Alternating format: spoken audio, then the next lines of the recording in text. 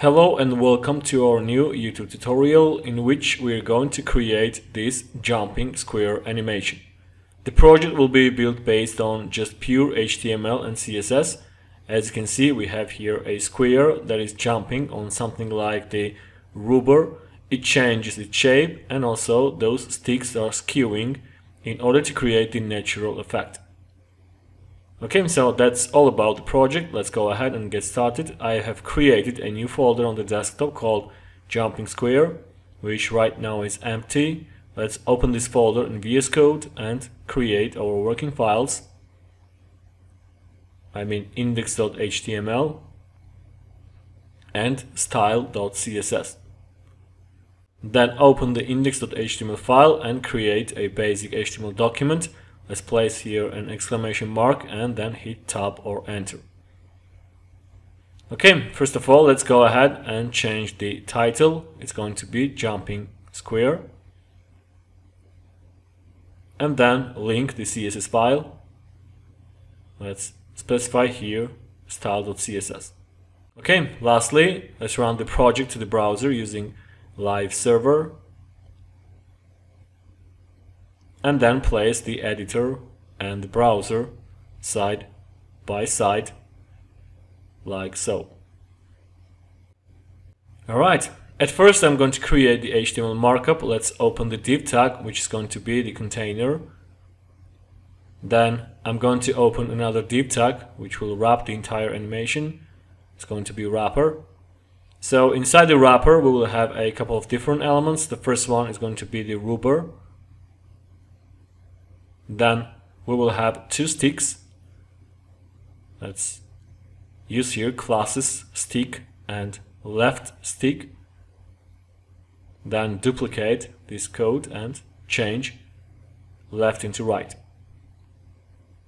And finally, let's create another div tag, which is going to be the square. Alright, that's it about the HTML markup. Let's move on and start to write CSS. First of all, I'm going to create some reset and default styles for every element. Let's select them using an asterisk. I'm going to get rid of default margin and padding. Let's set both properties to 0. And also I'm going to set box sizing to border box. So throughout this project we're going to use rem as a measurement unit. Right now 1 rem equals 16 pixels by default, and I want to convert 1 rem into 10 pixels. For that we have to decrease the font size of the HTML element and we have to make it 62.5%. Alright, next I want to take care of the container. Let's define its width and height. The width is going to be 100%. As for the height, I'm going to make it 100% of the viewport. That's it about the container right now. Next I'm going to customize the wrapper.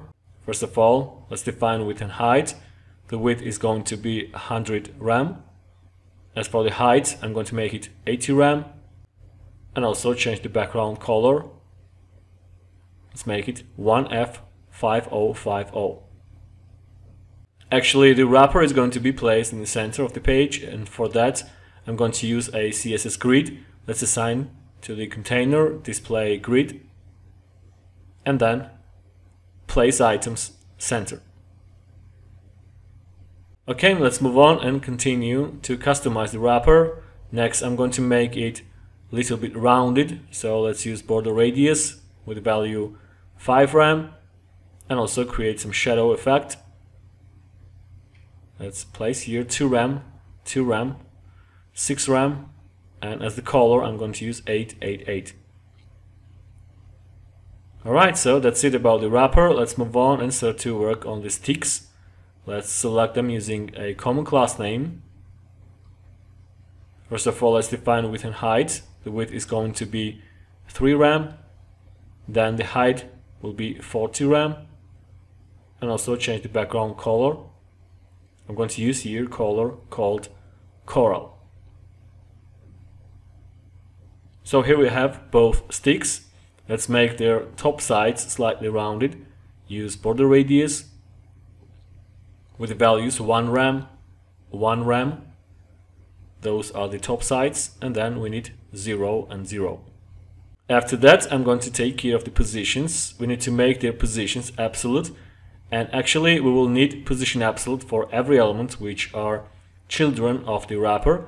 So I'm going to select every div element inside the wrapper and then set their position to absolute. We're going to position elements according to the wrapper. So let's assign to it position relative. Okay, after that, let's take care of the positions of the sticks. Both of them will have bottom 0.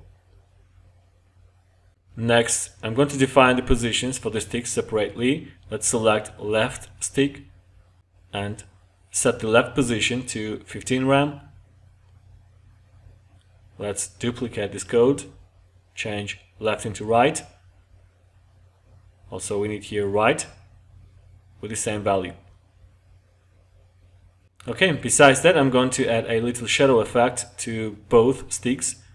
Let's start with the left stick. The values will be 0.2 rem, 0, 0.5 rem, and the color 555. As for the right stick, we will need a similar shadow effect, but the first value will be negative. Okay, that's it about the sticks. Next, let's take care of the rubber. Let's define width and height. The width is going to be 67 rem. As for the height, it's going to be 50 rem. And also, I'm going to use here some temporary background color. Let's say red. Okay, next let's take care of the position of the rubber. Let's define left position. It's going to be 16.5 rem. As for the bottom, it's going to be 24 rem. Besides that, I'm going to add to it border at the bottom and also a shadow. So the border bottom is going to be 1 rem, solid, and the color is going to be coral. As for the box shadow, we need here 0, 1 rem, 0, and the color is going to be DDD. Alright, that's it about the rubber. Next, I'm going to take care of the square. Let's select it and define a width. It's going to be 14 rem. We need the same height, so I'm going to use here a property called aspect ratio with the value 1. Then let's change the background color, make it white. And also I'm going to make the square rounded using border radius 2 rem. Alright, next let's change the position of the square. Let's define left position, make it 44 rem. And also I'm going to add to the square a little shadow. Let's insert here 0, 0, 0.2 rem and the color 555. Okay, so everything is ready to start to work on the animations. Let's start with the rubber. So throughout the animation we will change the border radius and also we will move down the rubber itself. So let's go ahead and create CSS keyframes with the name rubber anim. So we will have a couple of different steps. At 0% and 20% we will change the border, but we won't move the rubber. So we need these two steps here. The border radius is going to be 0. And then we need transform, translate with y direction and with value 0. Next we will have 50 and 60%. On those steps we will change the border radius and move the rubber down. So the border radius is going to be 0, 0, 35 rem and 35 rem again. As for the transform, translate y, it's going to be 23 rem. And finally, the last two steps will be 65% and 100%. Here we will change the border radius and move the element to its default place. So the border radius is going to be 0. As for the transform translate y, it's going to be 0 as well. Okay, so the keyframes are ready and we can run the animation. we need here the name of the animation, rubber anim. Then the duration is going to be 2 seconds. Also we need the animation to be infinite, and then it's going to be linear.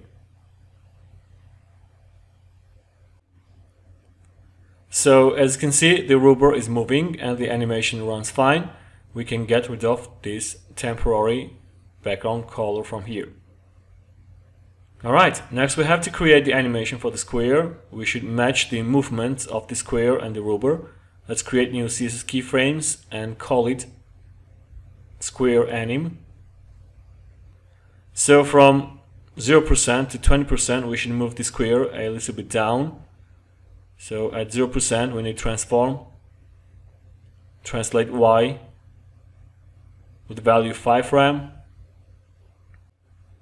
Then from 20% to 50% we have to move the square down again.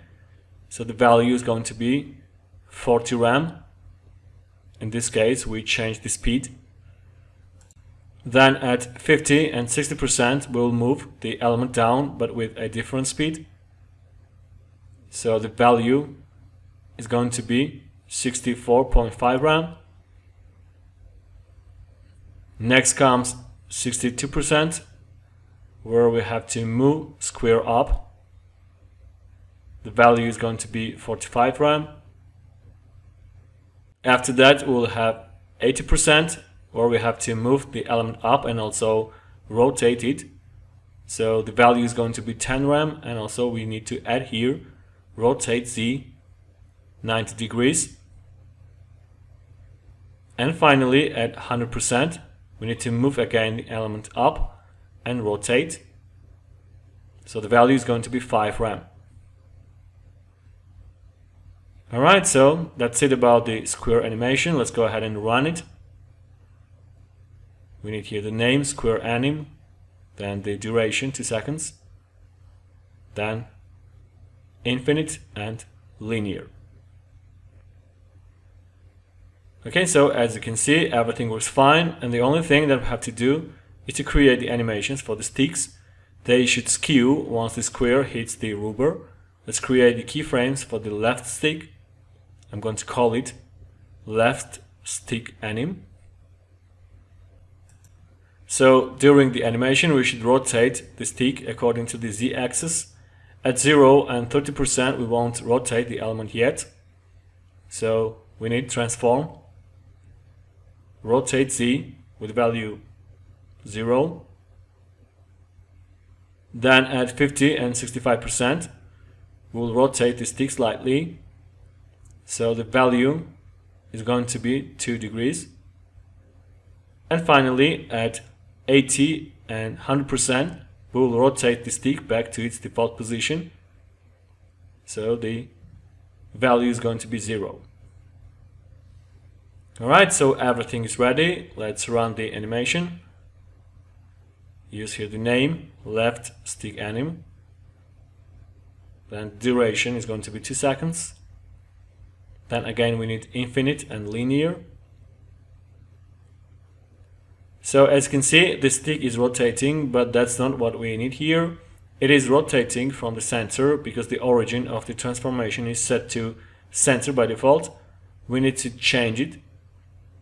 So the origin is going to be bottom center.